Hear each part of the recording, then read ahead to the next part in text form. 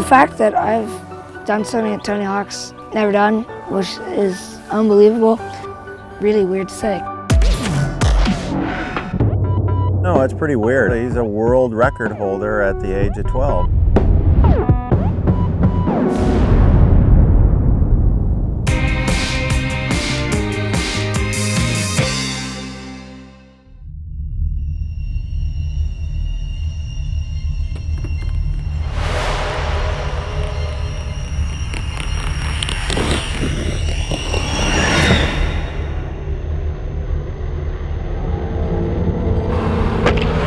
When I landed the 900, I was joking around saying, hey, maybe I could do a 1080. And, I was joking and I was laughing about it because I thought I was just being kind of dumb saying that.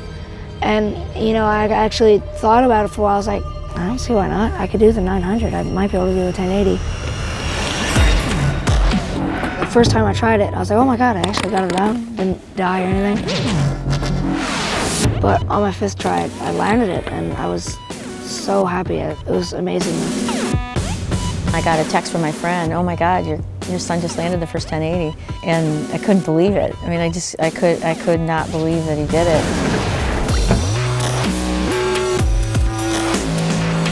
After I landed 1080, things got a little bit out of control. I got to go to China. It's just crazy what you're witnessing, this history in the sport of skateboarding. He got invited to go to the Asian X Games. And he showed up and he was, he was prepared. He was ready to just have fun. So Tom Schaar is going to try it again. Oh, he did it! 1080! Look at his mom's choked up.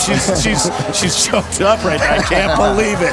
He was 6 points ahead of, Bob Burnquist. And then it just dawned on me, oh my God, Tom's gonna win the X Games. Tom Schaar, in his first Asian X Games, walks away with a gold medal.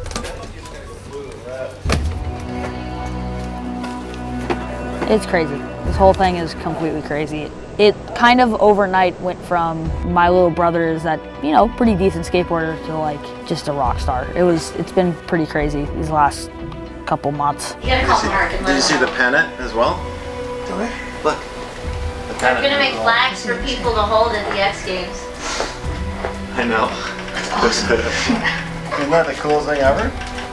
Element sent me a board with my name on it for the X Games. I never even thought I'd have a board with my name on it until I was a lot older. I don't know, it's amazing though. Now I'm competing in the Summer X Games in LA, so I'm really excited. I've always looked up to all these guys, and now that I'm actually skating with them is amazing, because I never thought I'd even meet them or talk to them or give them a high five or something like that, but I'm actually competing with them and skating with them.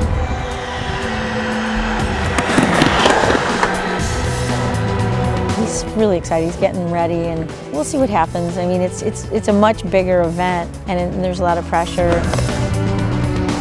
I think that there's definitely going to be some hype around him in the 1080 and that he's 12 and it's just this little prodigy kid that's never really been, his first real big event was X Games Asia.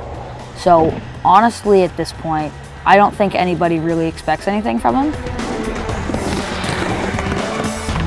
If I do a 1080, that's great, but I also want to show that I can do more than, I guess, just a 1080. I just want to have fun and just have a great experience because it'll be the first X Games I've ever done.